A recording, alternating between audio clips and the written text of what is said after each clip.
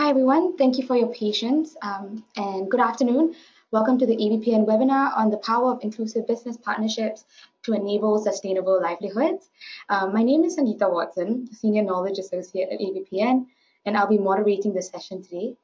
So just before we start, I'll give a brief outline of what it is that ABPN does. ABPN is a unique funders network committed to building a high impact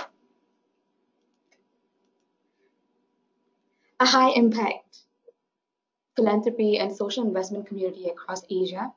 Currently, we have over 550 members across 33 markets, and we are very pleased to have one member and an inclusive business from our DealShare platform speaking today. Before I hand it over to our speakers, let me provide a brief definition of what inclusive business is and the work that we have been doing in partnership with the Inclusive Business Action Network, or IBAN. Inclusive businesses are activities and models that provide goods, services, and livelihoods on a commercially viable basis, either at scale or scalable to people living at the base of the pyramid, making them part of the value chain of companies as suppliers, distributors, retailers, or customers. The term base of the pyramid refers to the poor and low-income socioeconomic group of society. In global terms, it currently comprises about 4 billion people living on less than US $6 to $8 per day, depending on the region. So as part of our collaboration with IBAN in 2019, ABPN has been working and running a series of awareness raising and capacity building events.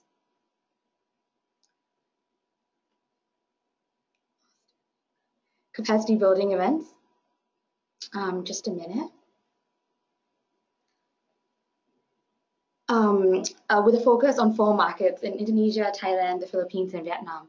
This began with awareness seminars to introduce the concept to a wide audience in each market, followed by masterclasses for a more targeted group made up of inclusive businesses and impact investors to measure and develop investment readiness of inclusive businesses and impact investors to measure and develop investment readiness, and culminated in a matchmaking session as part of our DealShare live sessions at the ABPN conference in June 2019.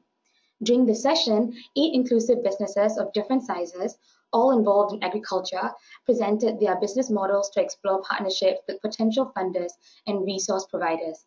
Agronomical Finance Corporation is one of these IBs and is represented by Yona Bickel on our panel today.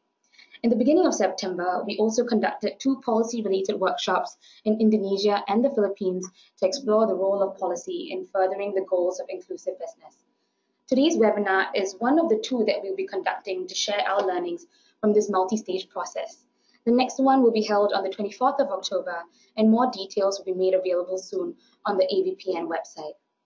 Just briefly, the 4 markets, Indonesia, Thailand, the Philippines, and Vietnam, were chosen because despite sharing similar socioeconomic issues, they are at varying stages of development and reflect varying levels of awareness of inclusive business models.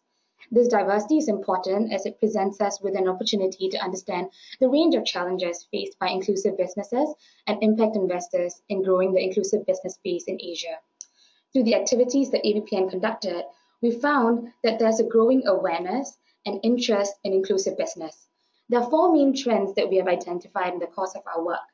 Inclusive business models and activities are practiced across many sectors, especially agribusiness, but actual numbers continue to be quite small. Government support for IB is also gaining momentum. For example, the Philippines was the first to introduce IB accreditation policy in 2017, led by the Board of Investments. But there's also been a potential for similar accreditation policy in other markets in the region, like Indonesia and Cambodia. And across the board, IBs have shown innovation in developing technologies and business models that effectively integrate the bottom of the pyramid, providing them with sustainable livelihoods. One example is the Vietnam-based Hamona. Through technological innovation, it has managed to ensure that coconuts are preserved in a natural way, retaining their freshness for a longer period of time. And Hamona is this way able to ensure that farmers who supply to them receive a stable income throughout the year, whatever the market demand in that particular season. And lastly, inclusive business contributes to women's development and empowerment by addressing underlying causes of gender inequality. Great Women, for example, a Filipino company, has done exactly this. It employs women as weavers who might otherwise not be able to find work and hires them on a flexible basis to accommodate their social and domestic responsibilities, effectively integrating them into the value chain of premium slow fashion for both local and global consumption. So many of the IBs that we interacted with as part of our activities expressed the need for a combination of financial and non-financial resources in building their capacity to scale. In this webinar, we will highlight the partnership between LGTVP and Kenema Food International that encompasses a number of diverse qualities. This partnership began first in 2014 and has contributed to the bolstering of Kenema's inclusive business model and has led to the establishment of Agronomica Finance Corporation, a financing operation established in 2016, born out of the need to meet the felt needs of farming communities that KFI, Kenema, was already working with. These relationships highlight the potential for growth of the ecosystem given strong, long-standing partnerships. On that note, it's my pleasure to introduce our speakers for today. Representing LGTVP, we have Paulo Lim Cao Cao, who will be sharing about LGT's presence in Southeast Asia. He will speak about LGT's work in Asia, how it identified Kenema Foods as a partnering company, and the benefits of a long-standing partnership such as the one they've enjoyed with Kenema Foods and now Agronomica Finance Corporation. Following that, Yona Bickel, General Manager at Agronomica Finance, will walk us through how Agronomica was born out of this partnership, provide an overview of the financial and non-financial support provided by LGT, and also share a little about Agronomica's inclusive business model. Before we proceed and I pass the time over to Paulo, a few housekeeping instructions. We will take your questions after the presentations are done. Please feel free to use the console to type in your questions during the webinar, and I will raise the questions to our speakers after. If you have further questions that are not answered by the end of the webinar, you can email us at inclusivebusiness@avpn.asia. Without further ado, I will now hand over the presentation to Paulo. Thanks a lot, Sagita. Appreciate the introduction. So good morning and good afternoon, everyone. Welcome to the webinar. And along with Yona, we're very honored to be hosting today's session. Thank you very much to AVPN for the invitation, and we're looking forward to sharing our story with everyone. Before I begin, I also want to quickly mention that and acknowledge the presence of Mr. On Lee, who is on our call right now. So On is our partner and head of Asia and based out of Singapore. He sits on the board of our Southeast Asia and China portfolio organizations, including KFI. So he's on the call and can answer potentially some questions later on during the Q&A. So yeah, I guess moving on to my presentation, which I'm trying to click forward.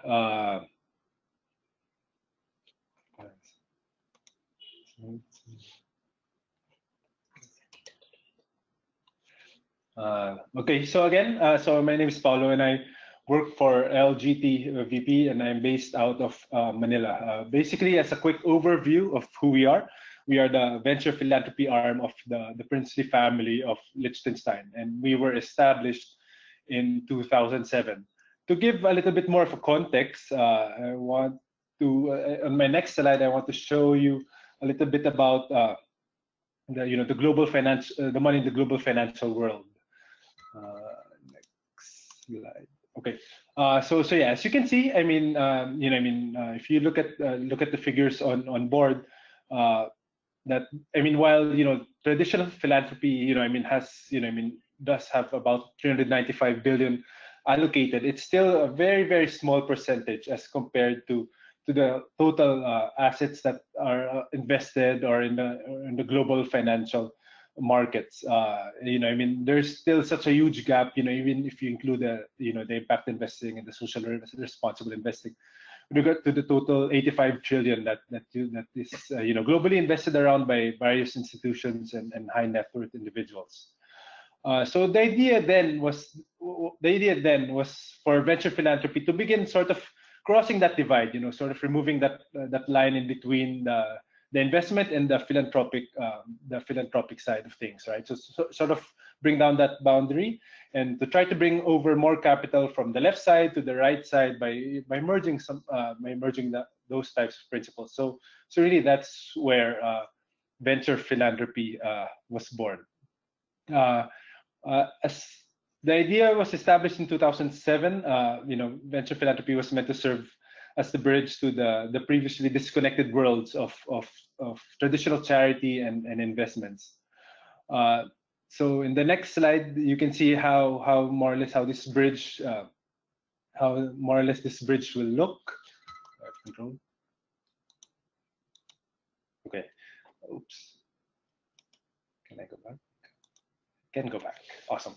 So, so as you can see, so initially, venture philanthropy was sort of slated in between the traditional charity and impact investing side of things, where first, definitely the social return, which you normally get from investing in NGOs and different programs, is there, but also some form of financial return, again, to try to bridge that divide. As this idea has grown, you can see that so also as the idea of impact investing has. So impact investing is, I guess, a more given how venture philanthropy has how the growth of this market, impact investing has developed into something that really moves venture philanthropy sort of in the investment side of things, wherein you both have a high social return and a positive financial return. So basically, impact investments grew as people in the venture philanthropy space experience some success. So yes, hopefully this is fairly clear, and happy to take some questions on the context and afterwards. So going further into LGT VP, as mentioned, we were established in 2007. So we are more than 12 years old now and have supported over 70 for-profit and non-for-profit organizations globally. We have investments in most developing regions and also in the United Kingdom. We have invested in various industries, including healthcare, education, agribusinesses, financial inclusion, organizations that support the government, and also some interesting organizations in the United Kingdom that furthers technology and the like. So all of this we've been doing and learning from in the past 12 years. The mission, when it was established by the Princely family, has always been to improve the quality of life of disadvantaged people, contribute to healthy ecosystems, and build resilient and inclusive communities. So we do this both through our impact investing and venture philanthropy platform. So we do both these days, so both venture philanthropy and impact investing. And as mentioned, we've supported more than 70 organizations in various ways, whether it's not-for-profit, whether it's a school in India called Educate Girls for Not-for-Profit, or a low-cost dental chain called Sabka Dentist in India. So, depending on the manner that these organizations need to be supported, we've been able to do both. LGT does both impact investing and venture philanthropy, and in both ways we provide support in various ways, including the financial capital, which is necessary, the network and access to talent, and support in various endeavors. In Southeast Asia, which is, I guess, the focus of this discussion here, one of the companies support, as mentioned by Sangeet, is Kennemer Foods International. So I definitely don't want to take anything away from Yona, so I'll leave the details about KFI to her and their financing subsidiary Agronomica, but I can share a bit, I guess, on why we like their model. So we support KFI because we believe that they contribute significantly to the positive impact to society, both on the social and on the environment side. Their impact to smallholder farmers, the cacao industry in the Philippines, and the Philippine land and agriculture industry is significant. And what we like is that this impact is strongly related to the business itself. They aren't a one-time program or a CSR project. They run themselves as a sustainable enterprise, and as they grow in scale, so does their positive impact to society. So basically, to this day, we've provided them with different forms of financing, both actually through a number of various instruments. We provided them with strategic support, access to talent through the LGT Fellowship Program. We provided them with on-the-ground support through regular meetings with the CEO, and assistance in other initiatives such as pushing forward their ESG system and their ESG policies. Since our investment in 2014, KFI has grown significantly, and we are quite proud to be one of their key partners as they grow their operations here in the Philippines and potentially to the rest of Southeast Asia. And we look. So on the next slide, it just sort of has a little bit more photos and increases.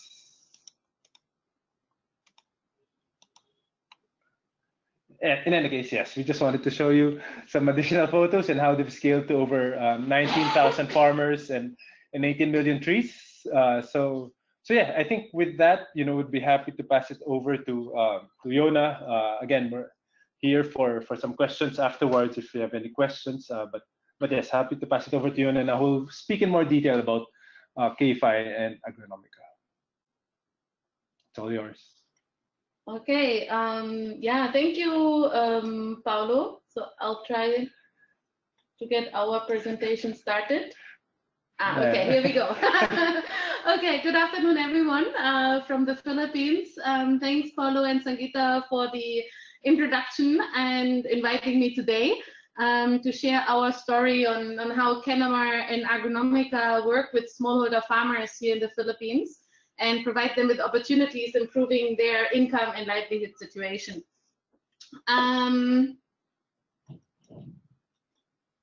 Okay, sorry, I'm trying to figure out how the slide works. So, I mean, as you know, in most of the developing countries, agriculture is really the backbone to inclusive growth. Worldwide, we have around 2 billion people living from smallholder farming. Most of them have structural lack in access to technology, markets, financing due to different reasons. They're very remote. There's no strong private sector involved. But given the recent trends in the last year globally in global agriculture and food value chains, this was one slide too much. Sorry. Also global players in the agriculture and food industry are more and more under pressure to actually create sustainable and inclusive value chains and to draw back on this huge potential in the informal agriculture sector in such countries. In the Philippines, besides a lot of nice beaches and white sand, we also have 9.7 million hectares of agricultural land cultivated by around more than 5 million smallholder farmers. And this means that around 20% of the Filipino population is actually dependent on income from smallholder farming. This is quite substantial, especially when we compare it with that agriculture only contributes to 9% to the GDP, the national GDP. So that means a lot of people contribute to very little output, showing how underutilized the sector is and unproductive the current sector structures work. Against this backdrop, Kenamar Foods was founded on this belief that there is an opportunity to integrate such smallholder farmers into global value chains, let them contribute to economic growth, and at the same time earn a sustainable living income from that. A living income for the farmers, and what Paulo said, also for Kenamar as a company. So what Kenamar did is they created what we call the smallholder production platform. So on this platform, we work with the smallholder farmers who we aggregate through a network of consolidators, cooperatives, association, agri-entrepreneurs in the rural areas. And Kenamar provides them with all relevant aspects which they need to be able to participate in in a complete value chain. So this means planting materials, inputs. It includes training and coaching for the farmers, but it of course also includes a guaranteed market, post-harvest and buyback guarantees. So all of that Kennemer provides to the farmers, and in return the farmers sell their produce to Kennemer, and through which Kennemer makes their profit in the end. One relevant aspect in this program, as you can see here, is the financing assistance. So Kennemer started this program in the cacao value chain. Recently, they diversified into different crops, but especially in the cacao value chain, cacao is a long gestation crop. So that means in the first few years, there's hardly any income from the crop. But this is the time when the farmer needs money for planting and maintenance of the farm. So we estimate that per hectare, you need around $2,000 in the first 2 years to establish a new cacao farm. But this money is not available in cash from the farmer, so access to financing is very crucial. When Kennemer started their program, they started working with government banks, rural banks, private banks here in the Philippines to provide access to financing, access to loans to the farmers. But soon they noticed that, first of all, the appetite for such smallholder farmer financing is very limited. And also, often the farmers are not where the banks are. So locations differ. Farmers are in very remote areas with a lack of infrastructure, and banks feel more comfortable financing around their branches. So this is why in 2016, the idea came up within Kennemer to start their own financing company. So how this works is that, so we have Kennemer, as I just explained, which started in 2011, is based on the principle of fair income sharing between all participants in the value chain, reached out to around 19,000 farmers. And then we founded Agronomica in 2016, and the initial task of Agronomica was actually to provide long-term farm establishment loans to Kennemer's cacao farmers. These loans are 100% integrated into the value chain. So that means the origination, so the orientation of farmers, validation of farmers, approval of loans, but also the disbursement is integrated. So we don't disperse our loans in cash, but we disperse in form of inputs and supplies like the seedlings, the fertilizer, whatever tools are needed on the farm. And also the collection of the loan proceeds later happen through the production. So when the farmers sell their produce to Kennemer, that's when we collect our loan. So it's 100% integrated into the crop cycle. And also Agronomica, like Kennemer, follows inclusive or social business principles. For us, this means especially fair and transparent financing and pricing to our farmers. So our farmers are, of course, the most important part of this triangle. What we can see so far is that around 20% of our farmers live below the poverty line. This is around the Philippine national standard average, but a lot of farmers live very closely above it, to be honest. In average, our farmers have between 1 and 2 hectares of land, so they're really smallholder. They earn around $1,000, less than $1,000 as average annual income before they participate in our program. But by intercropping in their existing land with the cacao, they actually have the potential to increase their income by 300%. So this is quite a substantial impact we can generate just by integrating cacao to their existing farms. As Agronomica, so who are we as Agronomica? So we are a financing company dedicated to agri and rural development. We are registered as a non-bank financing company. We aim at a diversified portfolio. So what I was talking before is our cacao lending program with Kennemer. We have diversified into other crops and other value chains by now also. We see ourselves as a catalyst for rural development, providing fair and transparent financing. So we have a very clear social mission as a company. And we're aiming to reach out to at least 25,000 farmers across Mindanao in the next years. How we do this? So our agri production for smallholder farmers, this is our one product line where we are at the moment still working with Kennemer on cacao. We work with Kennemer also together on banana and abaca. And we also, as Agronomica, work with different agri partners on other value chains like rice and corn, where we're providing financing to their farmers. We also see the value chain on a holistic view, and so we also provide value chain financing for micro, small, and medium enterprises in rural areas. So any kind of micro rural enterprises needing access to financing for working capital, asset financing, they can also avail loans under Agronomica. We have a network of partners we work with, though these are our strategic agri partners, as I just said. We work with government entities and non-profit organizations to provide support to our farmers.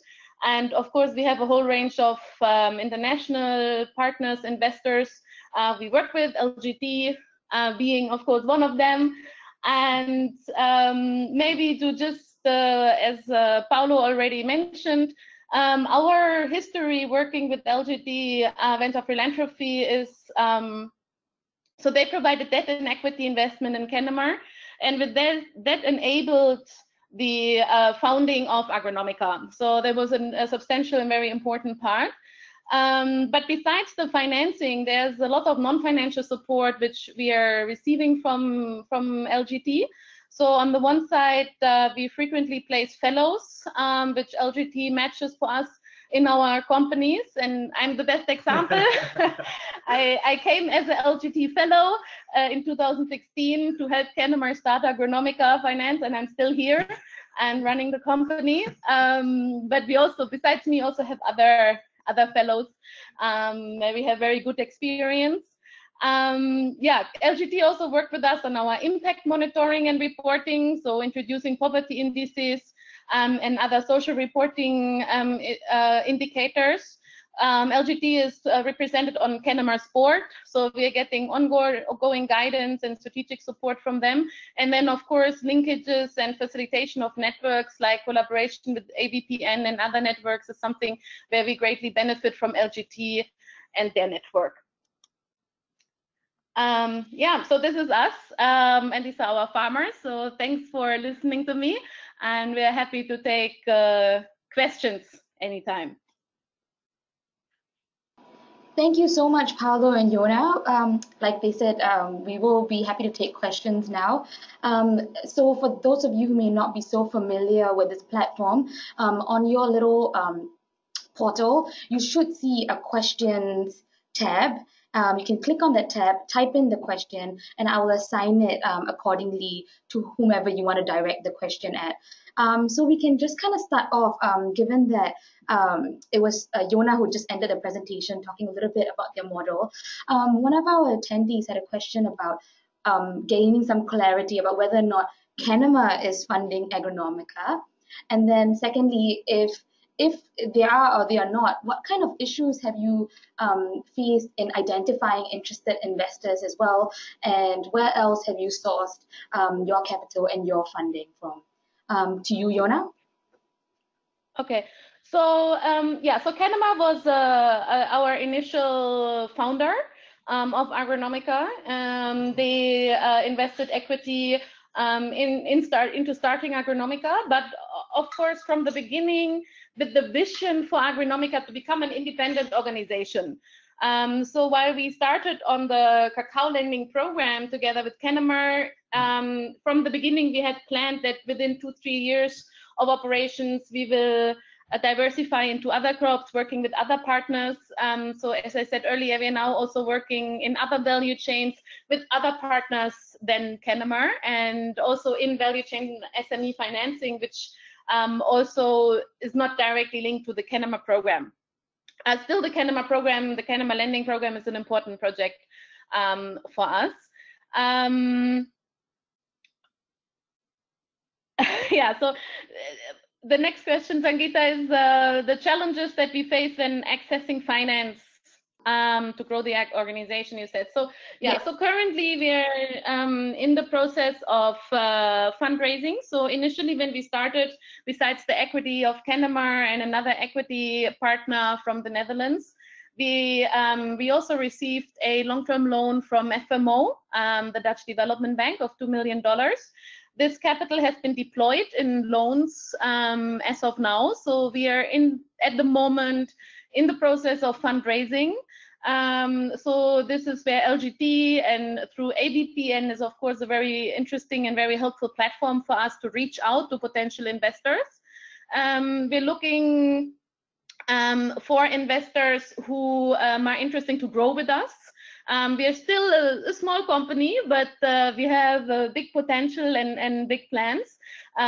So we are raising at the moment around $2 million in debt this year, but around 4 to 5 million in all the consecutive years. So we have a big appetite for funding. A challenge for us at the moment is that we are too small for some investors and too big for others. So we are in the well-known missing middle at the moment. So that makes us a little bit, yeah, it gives us a challenge at the moment in terms of accessing adequate financing, which also matches our business model. Because as we said, we run a social business model. We make sure that there's enough return, which goes back to the farmers. So we are not, though we are profit oriented, we are not profit maximizing. So we're looking for partners who also are interested in funding such initiatives. Great, thank you, Yona. Actually, on that note, we also got a question. What is the rate of repaying the loan by farmers? Okay, so in the cacao program, our first cacao farmers are starting to harvest now because there is a 2.5 years, 3 years gestation period in which we also apply a grace period on the loan repayment. So the first ones are harvesting now. So the repayment is starting now with the season starting now in October.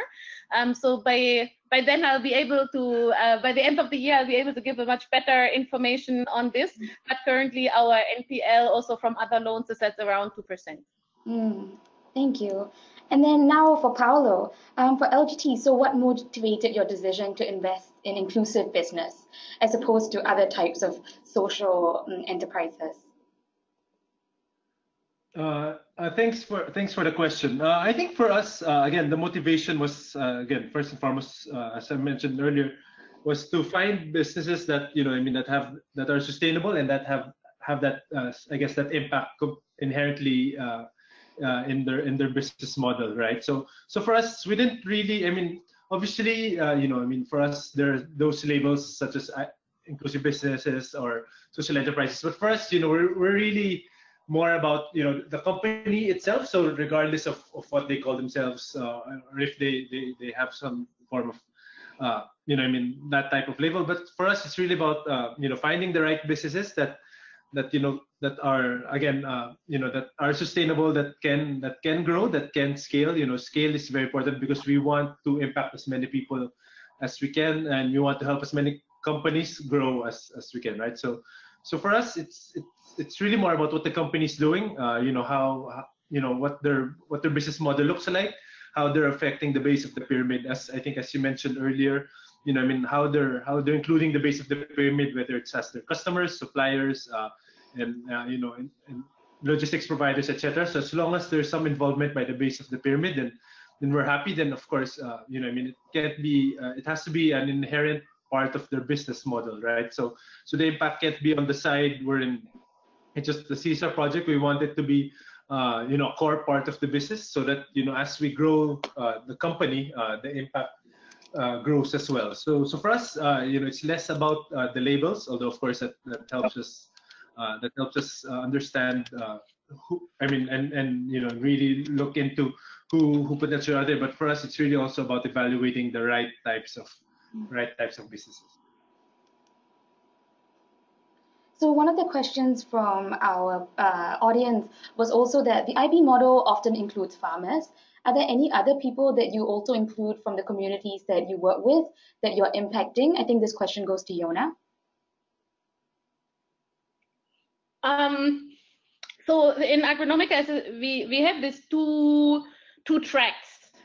Basically, one is farmer financing, agriculture production financing, and there, of course, our main target group are smallholder farmers with the 3 hectare and below. And then we have our other track, which is more focusing on small business loans. So this is micro, small, medium enterprises in the rural area. So these are small businessmen. They could be in trading, in processing, in logistics. So these are people you find everywhere, and we think that as we are already in the areas with our operations, it makes sense to cater to them as well. And also for our farmers, in order to improve the agriculture and contribute to the agriculture sector, it's important to look at the complete value chain. So this is why we see this as our second track. In general, of course, women are as much involved as men in our model. In the Philippines, we don't really have such a structural problem with gender inequality. So a lot of our farmers are actually women. Often the land title, sometimes even if it's in the name of the husband, the wife is still the one cultivating the land, or the other way around. So there's a very equal contribution here. Great, thank you. Yeah, so definitely in terms of the social impact, there's a wide range of impact, and many different communities of people are impacted by the work that you are doing. So maybe back to Paulo, what were your main impact objectives when you made your initial investment in KFI, and how did you track your progress? So that's a great question. So I think I'll start by first on the broader side, right? So when we evaluate companies, we obviously try to understand, their target beneficiaries or who they're helping out, right? I mean, on their business model, whether it be their customers or suppliers or some part of their value chain. Once we understand, we develop for ourselves initial theory of change, and so that goes on for discussion throughout the investment process. Both with management and internally, we discuss on the company's theory of change, and how we believe in it, and how we see it growing. So with that, we develop different KPIs for different organizations, right? So depending on what the companies can track, depending on what the companies are affect, right? We try to figure out what's best for us. I guess very similar to when you're tracking on the financial side, right? You track revenues, you track EBITDA, you track gross profit, right? So you have these metrics that you track when understanding the financial aspect of the business. So in the very same way, we approach impact the same way. We develop social KPIs that we measure on a quarterly basis. So we speak to the company to develop these KPIs, make sure they're not too burdensome to collect. We make sure that it's pragmatic, but at the same time it's very useful information. So as mentioned, we collect it, I guess, similar with the financials. Along with the company's revenues, they submit for us, for example, the number of smallholder farmers. So with regards to KFI, we track a number of KPIs here, including the number of smallholder farmers in their network.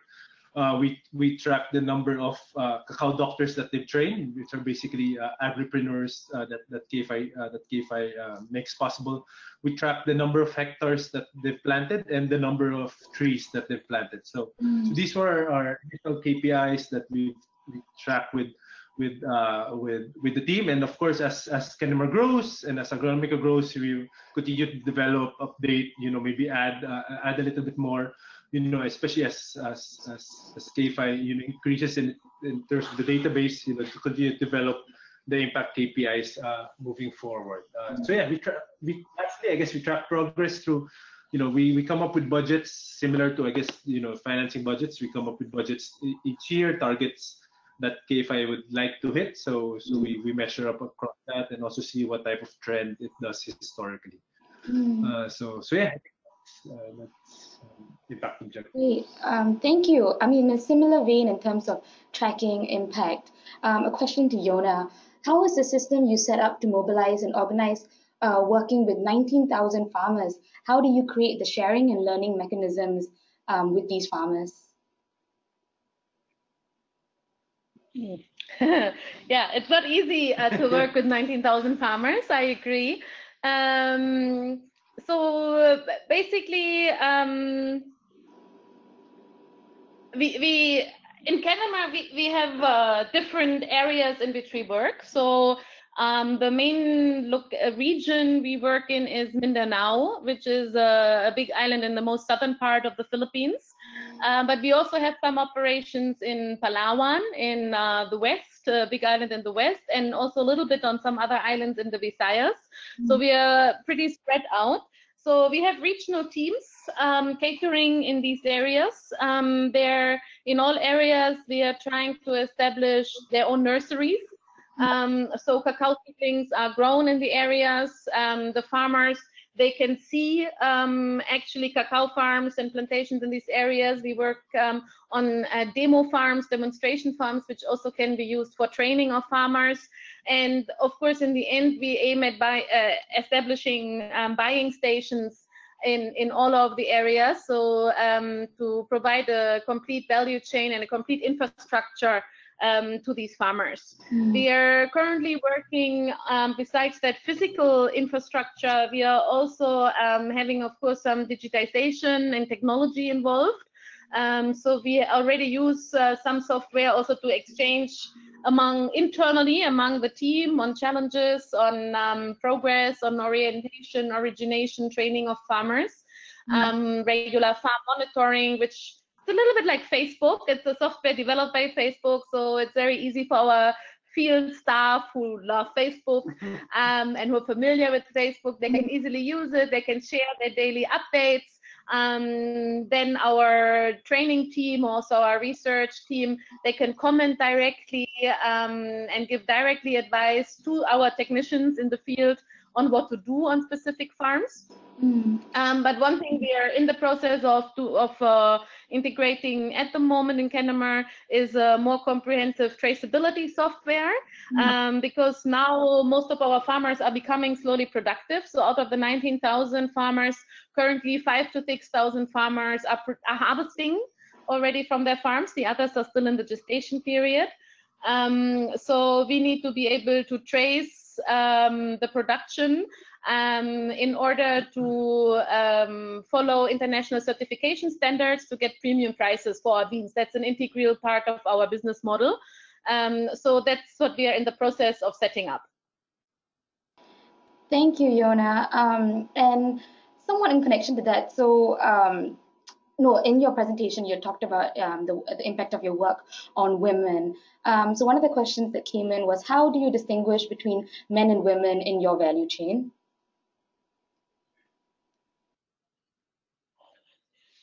So, interesting question. I need to think about that. So, I mean, in the first place, for us, it doesn't matter if our farmer, our client is the male or the female partner of the family. Interestingly, what we see in reality is that, I mean, most of these farmers, as I said, they're smallholder farmers. They have 60–70% of the income comes from the farm. So this is really like we actually see them more as small enterprises, farming enterprises, each individual family. And what we can see is that often in the initial phase where we are planting new trees, where the land needs to be cleared, holes need to be digged, the trees need to be planted, that's often a very physical work, which is often done by men. And then later, especially when the production starts, when the harvest starts, it's actually the women taking over. So there we see suddenly much more women involved, because women are doing much more of the accounting and household financing and household work in the Philippines. So they are more in the house, in the farm anyway, so they can easily combine their regular schedule with the harvesting schedule, which is weekly. and can be scheduled quite flexible, while the men will go out and do other physical labor work again. So overall, all genders are involved, but we can see a little bit from experience over time that the roles are a little bit different. Great. Thank you very much. And again to Yona, so you have been doing very good work, but moving forward, you said that you were looking for new rounds of funding to scale. How do you see your future goals for the farmers in the next 5 years? Do you see them, do you see these goals changing in any way or growing? And this question says, for instance, in improving yield and their income? Yeah, so I think there's a lot we're doing on this area. So one aspect, for example, that when we started, we focused actually on cacao. So we thought there's a lot of, as you saw also in one of my pictures, there's a lot of coconut areas in the Philippines, and cacao is actually a good intercrop into an existing coconut farm, because coconut provides some shade for the cacao. What we noticed over time is that these cocoa areas are often, they have not really been taken care of. These coconut trees are decades old. There's hardly any fertilizer applied. So actually the soil of the farm is not really good. So we noticed that we need to change our approach. We need to focus much more on an integrated model, which is a more farm-centric model instead of a crop-centric model. So what we are looking at the moment is to provide like a multi-crop approach with different type of trees and crops, which in each other help each other to grow and increase the productivity. For example, some of the crops might be nitrogen fixing, others are really good for the organic matter in the soil. So they enhance each other in increasing the yield. But what's especially important for us is also that it smoothes a little bit the cash flow for the farmers. Because what I said earlier, in cacao, you have a 3-year gestation period. So by being able to intercrop with other crops which have a shorter gestation period, of more of a cash crop in the early years, we'll be able to provide our farmers with the more smoother cash flow projections. So that's on the one side what we're doing, but on the other side, also from an agriculture perspective, there's a lot of research we are doing on different clone material, different farming protocols, and all of that, as I said, different intercrops, everything which helps to increase yields. We are looking at zero budget farming on the farm, composting generation. So there's a lot of research in this area going on. So we hope that we'll be able to increase more and improve the opportunities for the farmers more through that.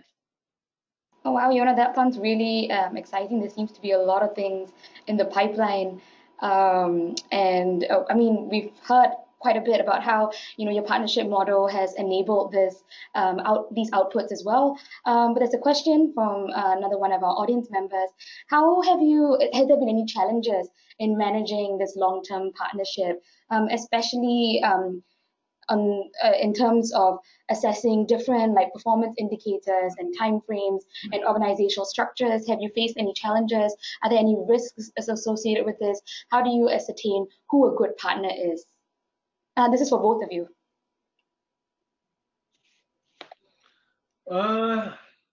Yeah, so I think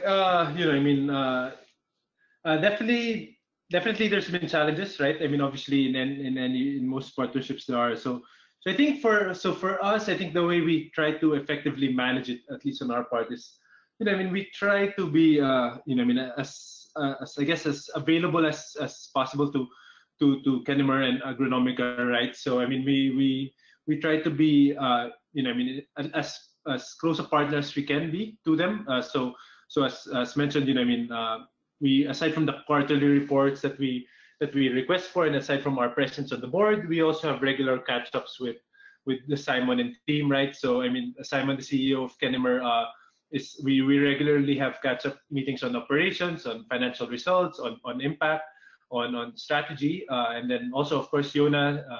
We have frequent catch-ups with Yona, whether on the phone or in person when she's here in Manila. So for us, I think it's all about alignment, right? So as long as, obviously, we have again, when we discuss KPIs, whether financial or whether financial or on the impact side, and objectives, time frames, and structures, we always have our thoughts, and obviously the organization will always have their thoughts, right? So it's all about discussing, finding, I guess, a middle ground, finding a place where we agree on. And fortunately, it's we have had our fair of challenges, but it's been very good to work with KFI, as long as, I guess, we're open to both sides, and there's there's really this I guess this good relationship between the two parties, right? If there are any issues, and normally there are, I mean, KFI is very upfront. They make sure to inform us ahead of time, right? So even if it's not easy to tell an investor about issues, we try to make it as comfortable as possible, but at the same time we try to help out as much as possible. So I think it's all about alignment. I mean, I think even before we invest in any company, especially KFI, we try to see if there's alignment, and with the company's management, with the company's founders, to see if there's somebody we can work with, right? To see if that we can tackle challenges together. As they say, when we invest in a company, it's like a marriage. So during our dating period, we really try to get to know the team, and before we jump into and do our proposal, right? So so I guess we just try to figure things out. I think, from our perspective, I think for us, I mean, working with LGT has definitely been very, very positive. They are very flexible and open. We have other investors also.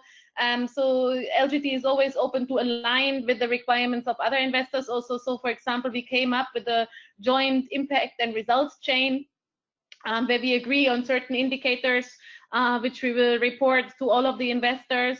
So all the investors sat together and work this out. So I think these kind of things we are doing jointly, and we're always doing together. So that's been very important. And for that, LGT was very supportive also in the struggles Canada Agronomica have. I mean, we are growing, we are having different challenges every day, but we feel also it's important to be honest. And to be direct to our investors, and tell them what are we facing today, which we maybe did not foresee yesterday, and to share and have an open dialogue about it at all times. Great, thank you both so much. I think that's all the time that we have today. Thank you everyone for your participation in this very interesting session. If you have any further questions that were not answered in this webinar, again, you can email us at inclusivebusiness@abpn.asia, and we will do our best to get back to you. Thank you so much, Paolo and Yona, for sharing your inclusive business partnership and journey with us.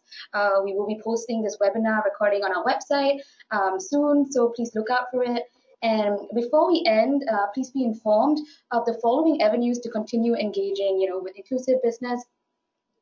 There's the DealShare platform. It's ABPN's DealShare platform, available at abpn.asia/DealShare platform. You can find a collection of inclusive businesses there, and other types of business as well, just so that you can understand different business models and identify different potential for investments. And also, we will be having another inclusive business webinar next month on the 24th of October, where we will be profiling 2 IBs of varying sizes to highlight the range of opportunities and challenges faced in enabling social impact and financial viability, especially in light of growing policy engagement in this space. And then some of you might also be interested in the upcoming Inclusive Business Summit, the second in ASEAN's efforts to grow the ecosystem. And this will be held on the 1st of November at the end of this year in Bangkok, Thailand, as part of the 35th ASEAN Summit. So on that note, thank you everyone, and we look forward to seeing you around at our next webinar or event. Thank you so much. Thank you, everyone. Thank you, everyone. Hope it was helpful. Bye. Bye.